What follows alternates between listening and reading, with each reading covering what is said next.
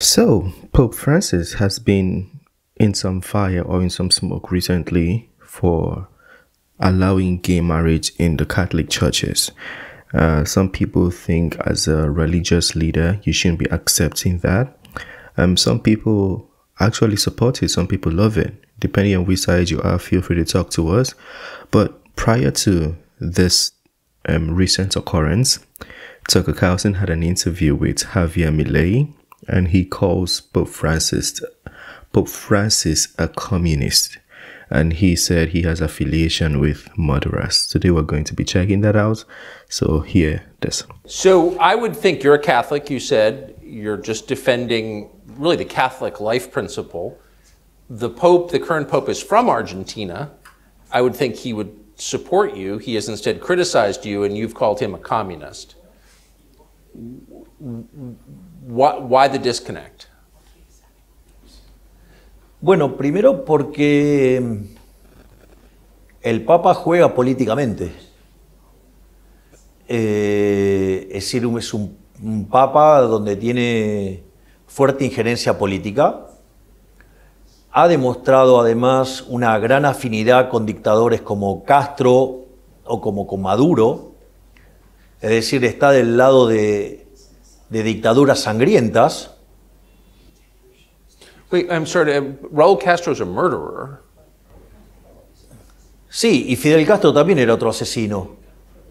But the Pope, you believe the Pope has an affinity for Raúl Castro? Sí, exacto. Sí, tiene afinidad por los comunistas asesinos. De hecho, no los condena. Es decir, es bastante condescendiente con ellos. Y es también condescendiente con la dictadura venezolana.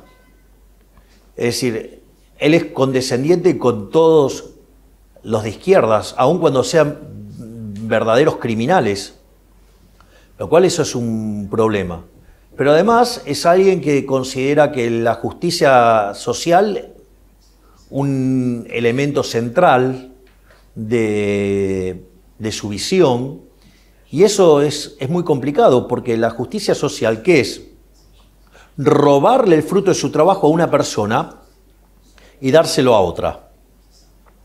Entonces implica dos cosas. Una es un robo, y el problema es que el robo está en contra de lo que señalan los 10 mandamientos.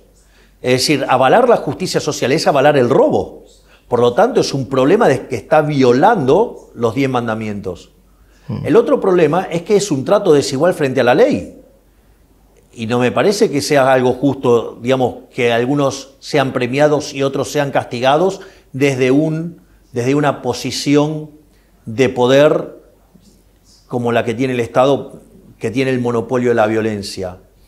Now, I know this is it's a big allegation, but I like how open he is and willing to speak, because some people try to sugarcoat things and try to conceal information.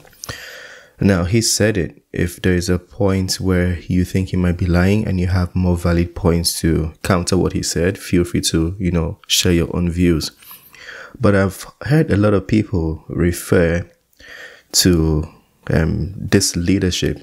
Not necessarily Pope Francis, but the Pope. People have said they don't think it's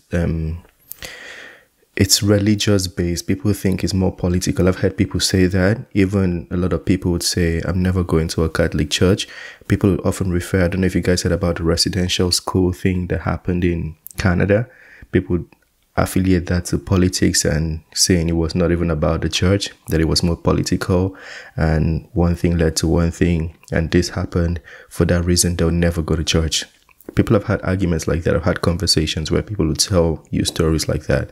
But let me know your views on all of these issues. So when you look around, it's fascinating to look around the city, Buenos Aires, and the architecture is a mixture of sublimely beautiful buildings and stupendously ugly buildings. And it feels like looking at an archaeological tell where the architecture corresponds to certain political eras. And I wonder if you believe that socialism, leftism, produces ugliness. So that's it for that video. Some would say it's quite a controversial view on the leader of the Catholic Church. Some would say he's spot on and right on the fact. And don't forget, he's Catholic himself, so he's not criticizing the Catholic Church, but he's talking about the Pope Francis and his affiliation. So if you have anything that counters the point and you want to share, feel free. If you do agree with him and you want to talk more, expand more on the topic, feel free to let us know.